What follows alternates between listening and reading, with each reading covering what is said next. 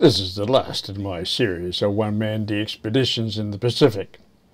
In this episode I discuss the antennas I've used and still use in many of my DXpeditions.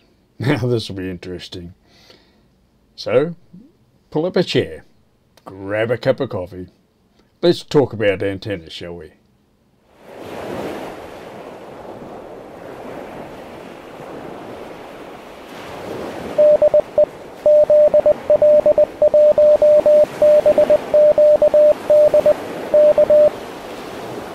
Hello, my name is Roly, Z01BQD. Welcome.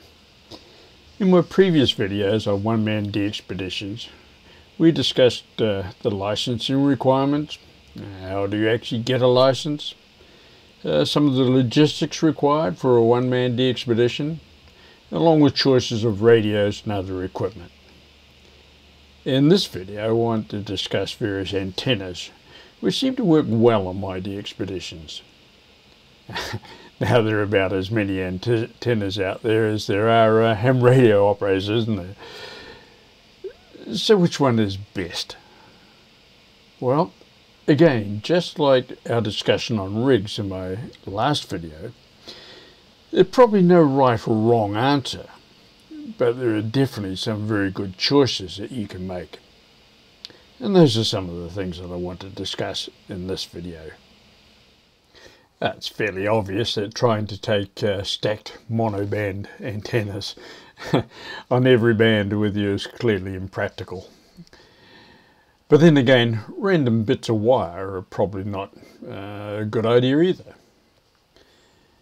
So what are some of the practical solutions that are out there that will help us with our antenna problem? One of the very distinct advantages we generally have in the Pacific Islands are the prolific number of tall coconut trees that make perfect towers to hang antennas from. The coconut trees are ideal to hang up, say, flat-top dipoles or inverted V-type antennas. Just find a young lad in the village who is willing to climb the trees and hang the antennas for you. I quite often use wire antennas configured as a delta loop, especially for 40 or 80 meters. If you can find a good high coconut tree, it's really good. Now bear in mind that weight is always a consideration, so the amount of wire you can carry is somewhat limited. Incidentally, coax is always heavy, so 100 meters of, say, LMNR 400 is probably out of the question, whereas, say, 30 meters of RG8X is manageable. Yeah, I know, RG8X, but it's fine for what we want to do here. So back to antennas. Vertical antennas are a very real consideration, especially under current propagation conditions where 40 meters and 80 meters work relatively well. And there are a number of verticals out there in the marketplace. There are some good, some bad, many just plain indifferent. Now I have no hesitation at all in recommending the DX Commander Expedition model. It's been specifically developed for DXpeditions, POTA, SOTA work, but works equally as well for a home station vertical, giving exceptional results. Though the DX Commander Classic is superb for a home station setup for sure. Now, one of the best things about the DX Commander Expedition is that it packs down into a regular suitcase, very neatly indeed. And this eliminates the need for yet another package to carry along with your suitcases and backpack you already have with you. Now, I need to add a disclaimer here, in that I have no financial interest in DX Commander. Neither am I being paid to endorse their products. They just work exceptionally well, and in my opinion, can't be beaten for their price point. Now, while we're still talking verticals, ground conductivity in most of the islands is very poor, So a decent radial mat is essential if you're going to run verticals of any sort. In many of the locations I operate from, a ground stake is not really adequate. The soil is just too sandy, really, for a good ground stake to be effective on its own. Now, I take a set of radials suitable for the DX Commander Expedition with me, but then I'll look around and I'll add any bits of wire that I can find locally if necessary. Now, I'm often asked about low band 160 meters.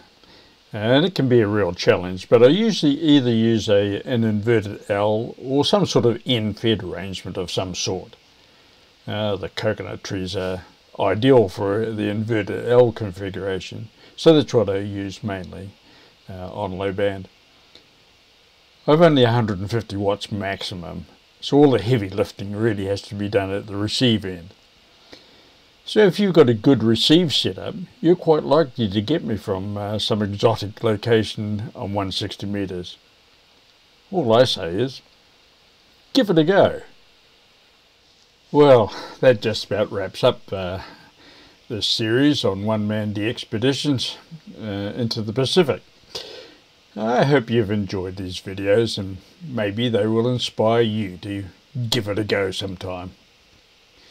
Now I'm working on another series of videos where I go on a road trip around New Zealand and I talk to hams that I meet on the way.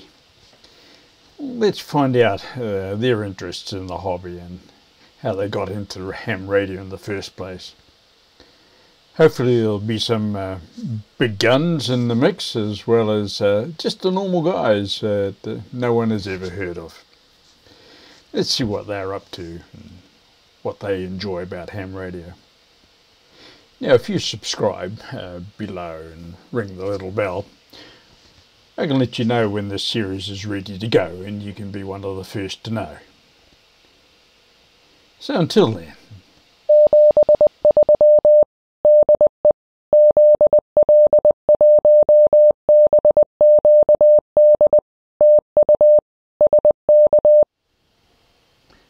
Bye for now.